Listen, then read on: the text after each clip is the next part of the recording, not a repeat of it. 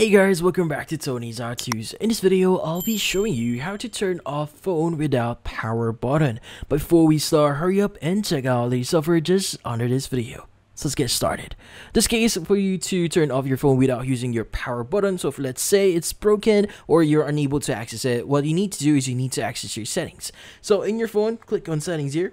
And under your phone, what we need to do is we need to look for the option that says additional settings. Let's go ahead and click on it. Now in here, we need to access accessibility. Let's go ahead and click on accessibility here. Now, by the way, if you can't see accessibility in your additional settings, you could use the search bar at the very top of your settings section or page. But in this case, once in here, what we need to do next is we need to actually access a few settings. So in here, what we need to do is we need to access accessibility menu.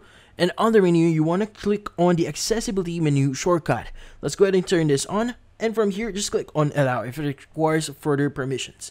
But once it's actually enabled, you should be able to see an accessibility icon at the bottom right of your screen. So typically it's going to be a yellow or orange type of color here. So typically once you click on it, you should be able to see a bunch of options here. So that includes the power button. So once you click on the power button here, you now have the option to turn it off if you want to, either power off or reboot. And that's about it.